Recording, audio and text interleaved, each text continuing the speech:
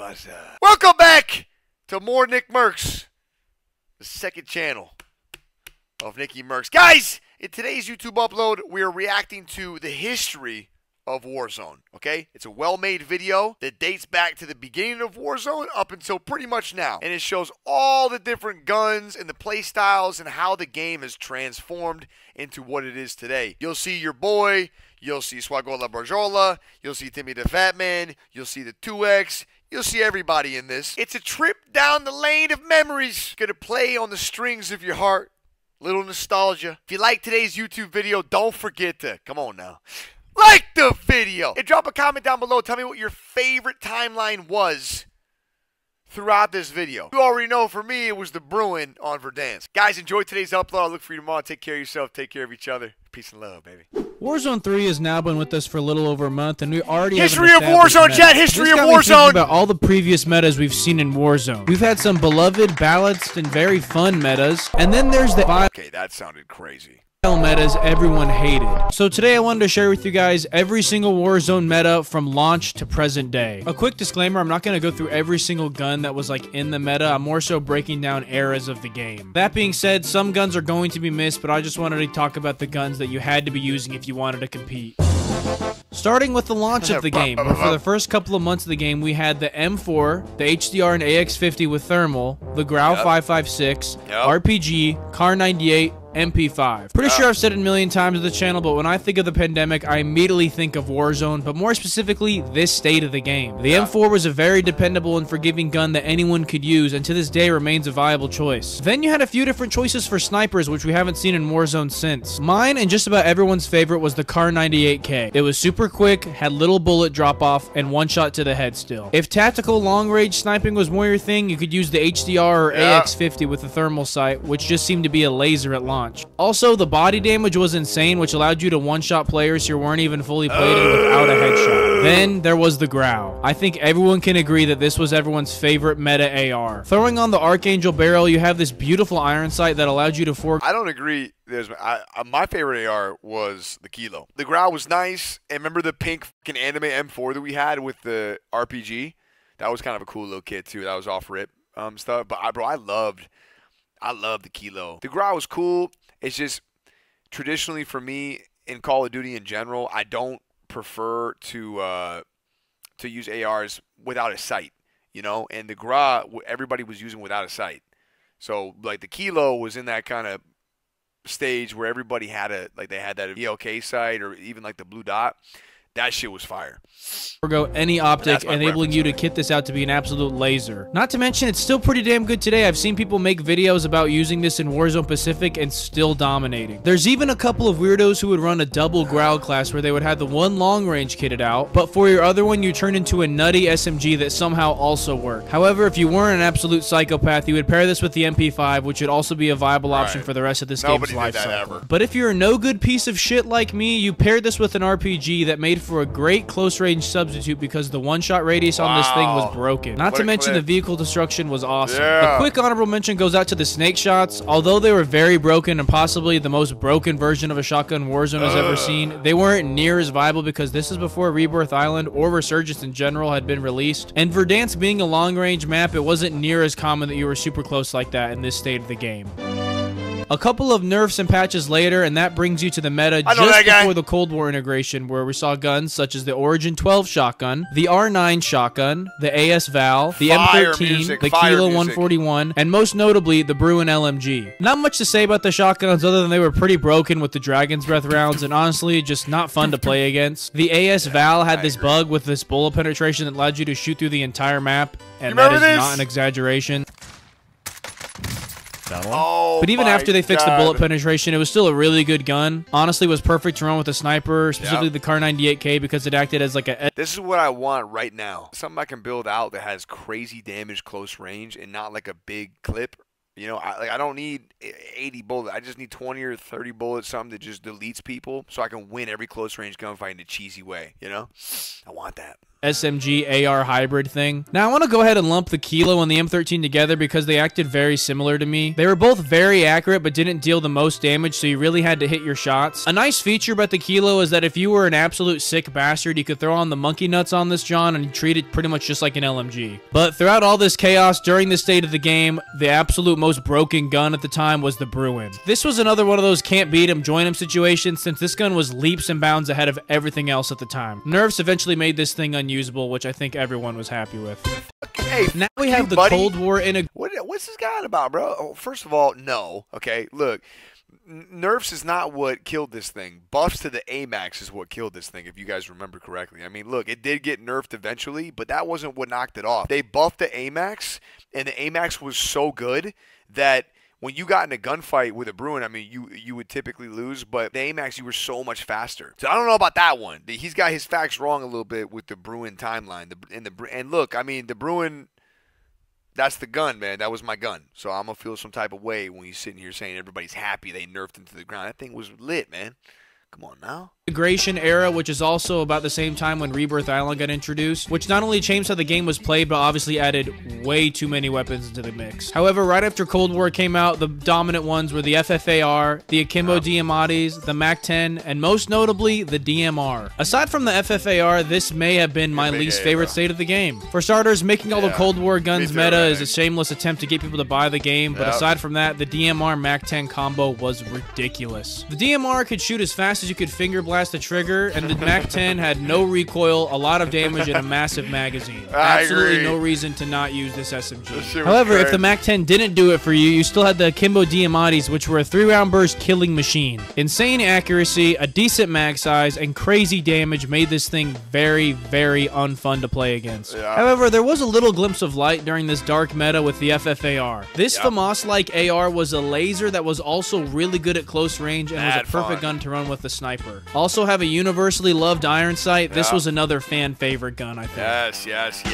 Cold bro. War been out for a couple months. A new update to Modern Warfare 2019 would bring in a brand new gun known as the AMAX. This dominated this state of the game, but there were still other viable options such as the FARA. We even had a short period of time where we saw a burst meta with the Cold War M16 and the AUG. And to round things off, another broken pistol, which you could pretty much use as an SMG because of its insane movement and its 80-round drum magazine known as the Psycom. Overall, not the worst meta, since the AMAX was very good, but actually required some recoil control by the player, which made it a high-risk, high-reward gun. And although the burst meta was broken and extremely annoying, it didn't last long since it got hit with nerfs pretty fast. Now we're at the time frame of about late spring of 2021 to the release of Vanguard, and here's where things get out of control with just an absolute hodgepodge of guns in that range. We have the MG82, Swiss K3, OTS-9, the Bullfrog randomly, XM4, Krieg 6, Cold War AK-47, and Cold War MP5. Honestly, I would say there's only a few guns worth breaking down here. The first being the MG82, which had absolutely no recoil and a high capacity for its magazine. This made it a lot of fun to use and made big team wipes at range easier than ever. Then you had the Swiss K3, which was just as good, if not better, than the Kar 98 and made for a great substitute. It was honestly a lot of fun having two really good bolt-action marksman rifles to choose from at the time. Then there was the XM4, which I'm pretty sure remained relevant for the rest of the game's life cycle. It was pretty much the M4 for Modern Warfare 2019, but just the Cold War version. Not much to say about this meta, other than the Swiss K being introduced was the most important. I'm going to pause it. This is when it started getting weird, I think. Like, some of these guns were nice, but this was right when it started getting away from everything we loved, I think. Chad, agree or no? Like, this was the beginning, I think. Like, agree. Okay, right before Caldera, maybe? Yeah, and then it was just rough. Important thing going on here. Now we have the Vanguard merge, which completely changed the entire game. The Vanguard guns, obviously we know, supported 10 attachments, and pretty much all of them were broken. I know a lot of people love this state of the game, but me personally, all the OG I could not stand it. The meta-defining guns at the time were the MP40, the Owen gun, the Bren LMG, the Cooper carbine, the Well gun, the STG-44, and the PPSH. I kid you not, every gun on this list has zero recoil. Like I said, I personally started to take a backseat around this game because I just hated the Vanguard meta. Even though I owned the game game, I had absolutely no desire to play it to level up the guns. The MP40, Owen gun, PPSH, and Well gun were some of the most broken SMGs we've ever seen in Warzone. They all had insane TTKs, and specifically the Owen gun held its own at mid-range with a 72-round magazine. Then you have the Cooper, STG, and Bren, which again dominated every other gun from Cold War and Modern Warfare 2019. If you weren't using any of the guns listed above during this time, you simply had no chance. I know a lot of sweaty Resurgence players love this state of the game, but I simply could not get into it. Me neither. Now we'll take like spring of 2022 all the way up into the launch of Modern Warfare 2, which was honestly the same story as the last meta. Saw another Vanguard circle jerk of guns that included the Type 100, the NZ41, the Marco 5, H4 Blixen, and UGM. Like I said, these were all meta and overpowered, but definitely not near as toxic as the meta before this. Somewhere in this window, Fortune's Keep was released, which I think Infinity Ward wanted to go away from SMGs for a little bit and enable them more like mid to long range guns to have some time in the spotlight. But around this time, like I said, this is about when I stopped playing the game or really caring, so I don't really have much to say about it other than this is when COD really started to go downhill. Which brings me to the launch of Warzone 2 in fall of 2022. Look, man, the one thing about Caldera that I'll say, like, I like that island, palm tree, beach type of thing. I just think they missed with the way they did it. I mean, the POIs are few and far between. There aren't too many that you remember that you're like, oh, I got to go there. They didn't do a great job. But the map itself, off the rip, felt incredible to get into. I mean, you had Peak. Is it Peak? You had Peak. You had all these like beautiful scenes. I don't know. I thought that there was like a plan there where they were going to add a bunch of POIs to kind of a plain island. It didn't feel complete, right? It just didn't feel done. It felt like okay, this is what we got. As updates will come out, they'll keep adding big, cool POIs. Iconic POIs, that they'll bring back some maps and stuff that we love and put them on the BR. That's something I've always been confused about. Like, you own this Battle Royale, you own all the games you've put out. Why don't you revisit some iconic maps by placing them as POIs in the game? I just feel like that's something they should be doing all kinds of stuff on.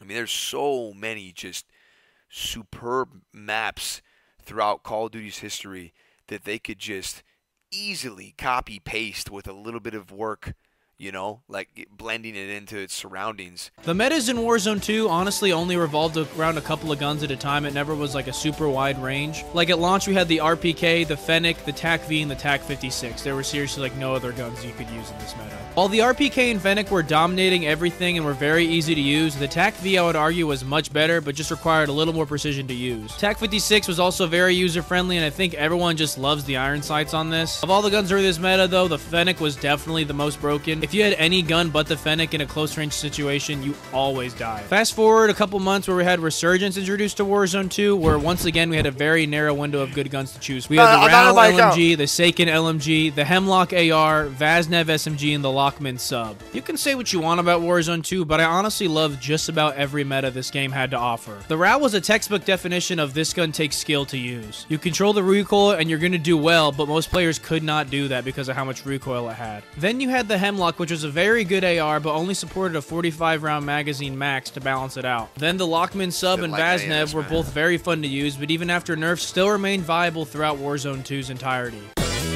Now, I'm just going to cover the rest of the game's life cycle, which to me, honestly, we didn't really see anything too crazy in the meta besides like two really standout guns to me. Starting off with the Cronin Squall, yet another one of my favorite metas because it was a high recoil damage gun that I think rewarded good players. You paired that with the ISO SMG and you were unstoppable. After a nerf to that, we saw the Lockman 5.56, which people were calling the Grau because of its zero recoil build. Once that was nerfed, we kind of entered this weird state of the game where you could really use anything, but I would say most people were using the Cast-Off 7.62, which was aka the AK-47. I really couldn't tell you exactly what the meta was from summer 22 all the way up until Warzone 3. Yeah, because nobody played that shit. That brings us to modern day where we're playing Warzone 3 on Urzikstan. And honestly, there's a lot of guns in the meta right now as we approach the Season 1 Reloaded update, which I'm sure is about to change. We're probably going to get some crazy nerfs here first, but these are the guns that we have right now. The MTZ Interceptor, Polymont LMG, BAS-B Battle Rifle, WSP Swarm, WSP-9, Striker, Ram 7, and the MTZ 7.62. With a lot to choose from right now, I think most would agree that the Interceptor, Polymont, and Swarm are at the forefront. The Interceptor has already seen a nerf stuff, but it's still broken. I mean, all they really changed was that it can't 2-tap anymore. Instead, it's a 3-tap, which is still ridiculous. The swarm shreds at close. Yeah, okay, right.